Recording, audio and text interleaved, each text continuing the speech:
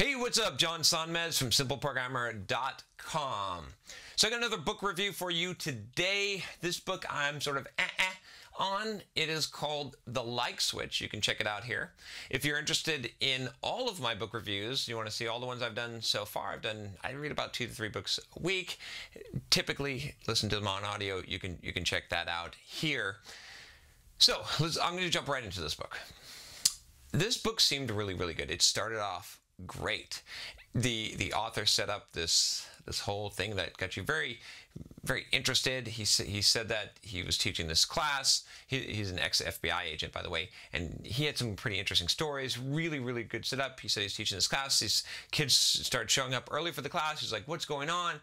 And he basically said that this one kid that had graduated from the class, he had said that he bet them that he could get this girl to come over from this bar at the table without talking to her, and she would come over to their table, and she did, and then all these kids show up. But he never tells you how he did it. He leads you to believe in the book that he's going to give you some magic power. And while I agree with a lot of the content of the book, of what he says in the book, he lays out this basic formula for getting people to like you. And this is based on some pretty good science, some pretty good evidence, and some good psychology. So I'm not disagreeing with that. I just feel like there's a little bit of, I hate to say negative things ever, but there's a little bit of fluff in the book, to be honest with you.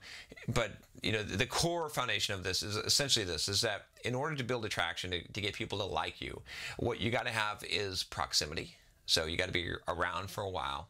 And then you've got to have duration, so the length of time that you're with them, and then you've got to have intensity, some kind of conversation, something that you're saying, that you're talking. And he gives some ways that he's done this in order to flip agents over to, you know, spies in the FBI. So he's got some serious credibility. And at the very end of the book, he gives a story from way back when of, I can't remember exactly what it was, but it's this story that very, very basically validates all of the points that he talks about as far as psychology, where this guy's trying to get these letters back, these love letters that insulted the crown of, I forget if it was Germany, or I don't remember the exact details. So he goes to England, and he like gets proximity with this woman, and he's riding horses, and he basically ends up getting to the point where she basically gives him what he wants. He's built that up, that relationship. He's figured out that formula, that system, and he walks through that. And so I feel like the beginning of the book and the end of the book are very, very valuable. But in between, there's some stuff on like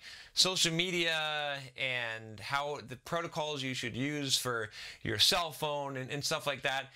And that, to me, it was like a little bit like, I want to say a little bit preachy, a little bit kind of presumptuous, and not very valuable to the point. I would have liked to have more in depth. I'd like to really zone in. This is what I was hoping that the book was that I was hoping that he would take those principles and really give you some very, very tactical techniques and really hone in on how these things work, and how you could set up proximity and how you could use that in order to. And I believe that he's got the knowledge. I believe that he didn't share it all. That's the kind of thing I feel like this guy, from what he said, what he's done, you know, kind of the way that he's talked about it, I feel like he held back some of the deeper secrets in some of the techniques that he used, and he kind of went to the surface level. And maybe because some of it is classified, maybe because some of it is that he doesn't want to give away, that is, you know, some of his training. I don't know. I could be totally wrong. I could just, sometimes I go out there on a limb, and I'm totally in the wrong place. But in general, I thought the book was good.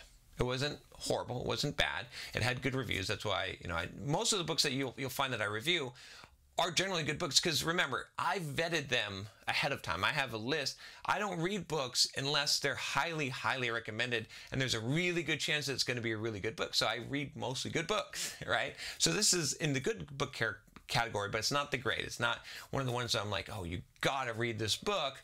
You know, there's a few of those. And like I said, you can check out my playlist here of all the book reviews, and you can find those there. So, you know, this is a book that you might find useful, but I would probably get the Cliff Notes on this one. I hate to say that, but to be honest with you. So again, it's called The Like Switch. Let me know if you really like this, if I missed something from this, but that was my take on it. And I'm always curious to hear your opinion.